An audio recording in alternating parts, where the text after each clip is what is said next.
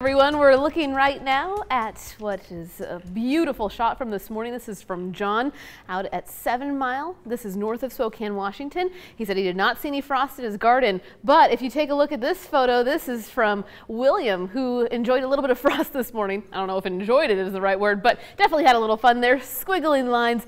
Love to see these photos. Keep them coming in. You can always share your weather photos with us on Facebook or on Twitter, and we will share them right here on KREM 2 News at Noon. Weather story, a chilly start. Mild Tuesday afternoon. High temperatures in the 70s both today and tomorrow. Cooler for our Thursday with isolated showers, and that threat of showers really is only on Thursday briefly. Then we warm back up again on Friday. We're looking right now at 63 degrees. Winds are calm in Spokane. This is warmer than this time yesterday. We're looking at our satellite and radar picture. You can take a wider look here at eastern Washington, Idaho, western Montana, all very dry right now, which is a different picture from that wet weather we saw over the weekend.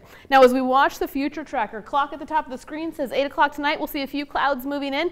Overnight, partly cloudy conditions. Tomorrow, we'll see just a few showers off to the west, looking dry over eastern Washington and Idaho for your Wednesday, even warmer than today. Today, again, we go from the 60s to the 70s, mid-70s by tomorrow.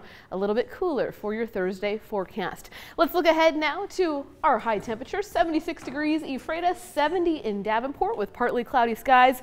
Highs for Spokane, for Coeur d'Alene, right in the low 70s.